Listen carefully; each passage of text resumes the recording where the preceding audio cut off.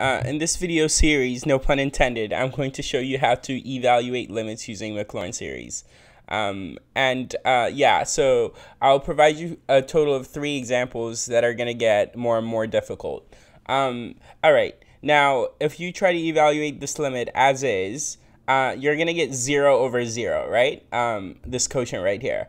And 0 over 0 is an indeterminate form where we can use L'Hopital's rule. And so you could do that. And in fact, I have a lot of videos on L'Hopital's rule, so check those out. But instead, as I said here, we're going to use series expansion. So to start, what we're going to do is write the Maclaurin series expansion for e to the x. And you should be familiar with this, but yeah, e to the x is equal to the infinite sum here on the right side. 1 plus x squared over 2 factorial plus x cubed over 3 factorial plus ... You get it. That infinite sum that I just said equals e to the x, right? Okay, cool. And now I'm going to highlight that the first 2 terms of the infinite sum that expresses e to the x are 1 and x.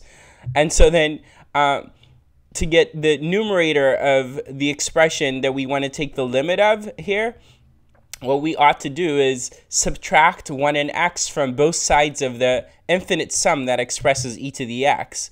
Doing that, we get an infinite sum that expresses e to the x minus 1 minus x, namely x squared over 2 factorial plus x cubed over 3 factorial plus ...